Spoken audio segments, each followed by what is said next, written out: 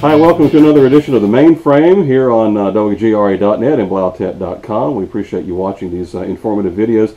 And today we're going to talk about something that pretty much terrorizes people almost as much as swimming in the ocean with sharks. And that is what happens if these two things right here fall apart, melt down, stop working. And this, if you've never seen one of these, this is the hard drive out of a desktop. Right. That's what it looks like. This is the hard drive out of a laptop. Right. It's a little tiny thing, and it's actually a mechanical device that stores all your data on magnetic little round discs that look kind of like CDs that turn around and around and around real fast. So these are mechanical and they fail, and when they do, people typically fail right along with them because That's right. they've got stuff on there that they just have no other copies of. They have no idea how to get it back. So today we're going to talk a little bit about how to prevent that from happening. Not necessarily the failing the hard drive, because this is inevitable, right? Absolutely. I mean, this device is going to fail no matter what you do. Yeah. So what you can do to make sure that if this does fail, and when it does fail, that you're ready for it. So today, Paul, we're going to talk a little bit about backups and then disaster recovery. First, what exactly do you mean by backup? When we say let's back up your computers, are we backing up every single thing that's on this hard drive? Well, and it depends. Ideally, in a perfect world, yes, you back up everything. All your programs, all of your data, all of your operating system, all of that. And you do that for convenience sake. Now, it's true that I can reload the operating system pretty quickly. And then I can even go and find my original disks or download new programs and get that done. But it all takes time. And sometimes it could take even 1 or 2 days, depending on how many programs you have to get all of that built back up. And some of those programs you can never get back because you don't have the disk anymore. Right. You throw away the license key that allows you to even use the program that you bought, right? Right, and different software companies have different policies in regards to that. Some of them will retain and keep up with who bought what from them. Others have no idea that you ever bought that from them, and if you call them and tell them, hey, I bought your program, I can't find it any longer, they'll say, well, we'll be glad to sell you another copy of that.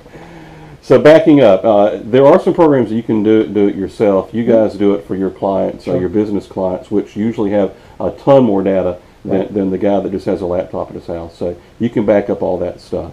That's not a problem. There's plenty of tools out there. Even Microsoft and Apple provide backup tools within their own operating system. Right. The problem is a lot of times those are backing up the data onto another partition of the hard drive. Sure. So if your original data is on here and your backup is also on here, Right. if this fails, you've lost them both. Absolutely. And so what we want to do is we want to make sure that there is multiple points of recovery on different media. And so in an ideal world, we're going to back up the hard drive, the PC or the server, to another box someplace else in the building. Oftentimes we try to separate them geographically as much as we can. So one corner of a building to another.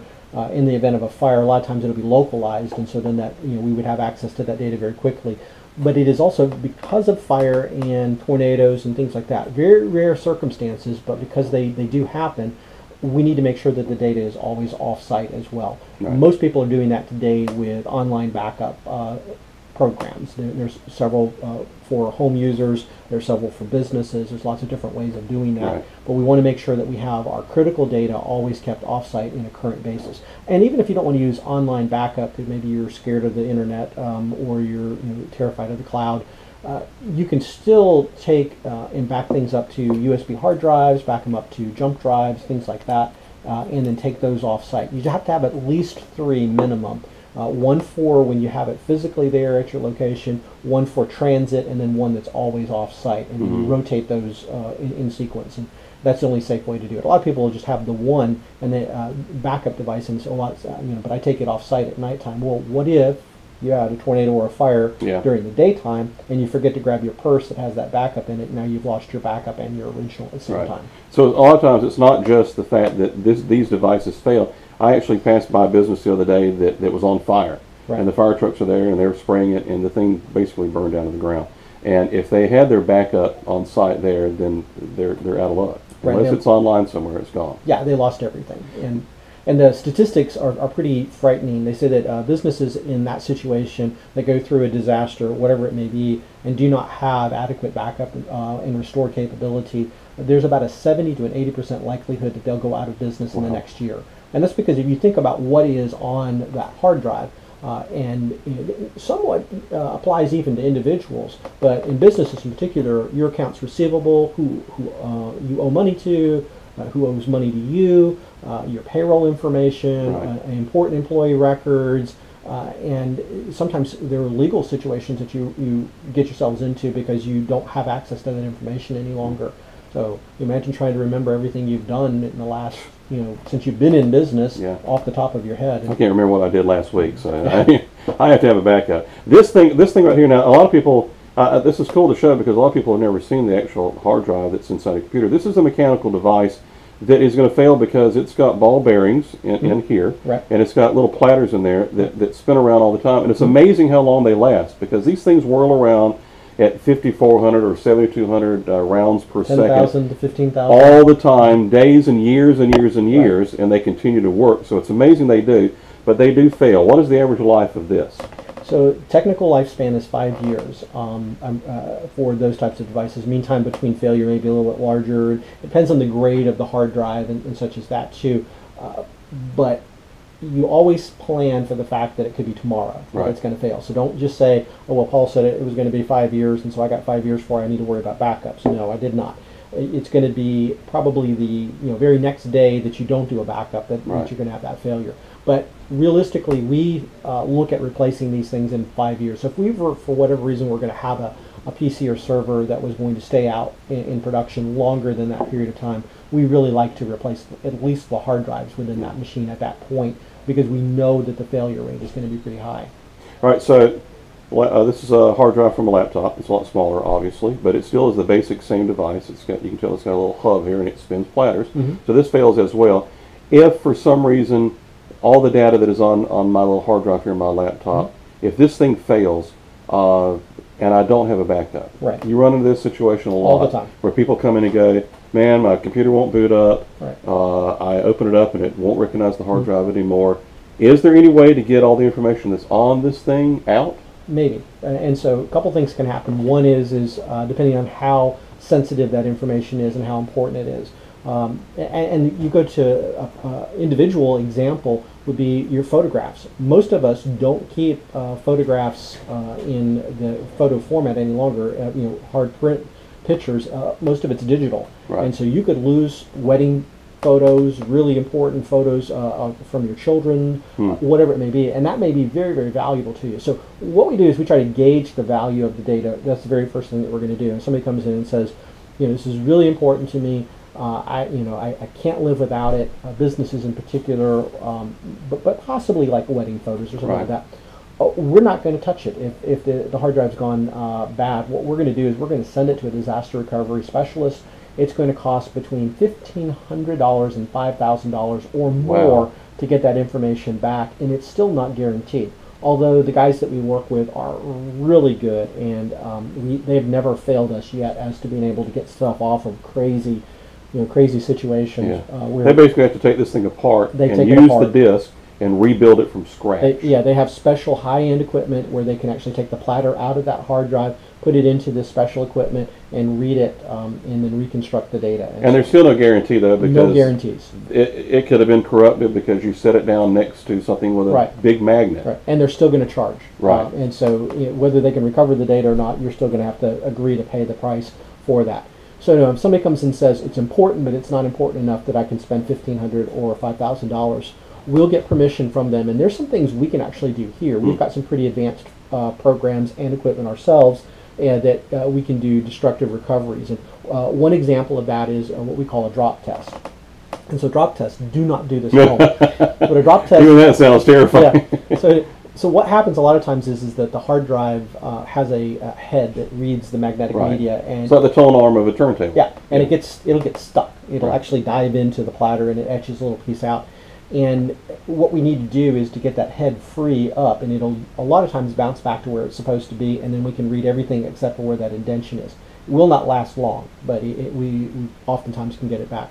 And so what you do is you stick the hard drive up vertically, and with perfect precision, you slam it down onto a hard surface. It has to hit it at all four corners pretty much at the same time, so that we're not jarring it.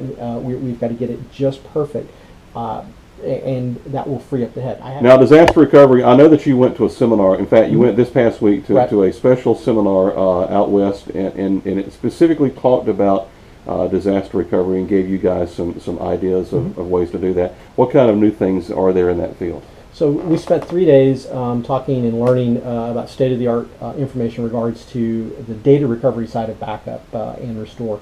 Data recovery is the idea that sometimes it's known as business continuity as well. What we want to do is we want to get a business back up and running in as minimal amount of time as possible. So a lot of businesses, when we start really looking at it, it can cost them $10,000 an hour or more to be down. That's how dependent they are on their information systems. And so in regards to, when you start kind of calculating that real cost, they need to have systems that can be back up in place. Now, normal backup mechanisms can be 4 hours, 8 hours, 1 or 2 days, even in full recovery time. So we have devices that will actually now do backups on an hourly basis. They do incremental backups on an hourly basis, so none of your data is ever an hour old or not, more than an hour old. But if there is a disaster, so say server fails, there's a fire, whatever happens, we actually can virtualize that server on this backup recovery device, and we're back up and running in a matter of minutes, literally there at site. Now, in the event of a major disaster, tornado comes through, wipes out everything, including that backup device, nightly what we do is we go in and we send all of that information to a data center, and we are then able to virtualize in that data center. That's going to take us a little longer, maybe 2 hours or so to recover in that data center, or perhaps even less than that. Kind of depends on what we've done in prep work. But that's pretty amazing technology to be able to keep a business up and running. So you look at banks, doctors' offices, people like that are very, very dependent, and that we as a community are very dependent on. It's great to know that they have that kind of capability to recover their systems that fast. And when you say go in, you don't physically go into their business. It's all done remotely. Yeah, we do almost everything remotely nowadays. And in fact, we have clients all over the country. In fact, we have even an international client now as a result of this remote technology. But yes, we put a physical device there at their location, and then we monitor that remotely, manage it remotely, and then are able to do the nighttime backup of all of the data to a data center that's up north. All right, so a quick primer on what we've been talking about. Number one, backup, multiple backups. It seems like every show that we do, that's one thing we always talk about is backup. I'm an advocate.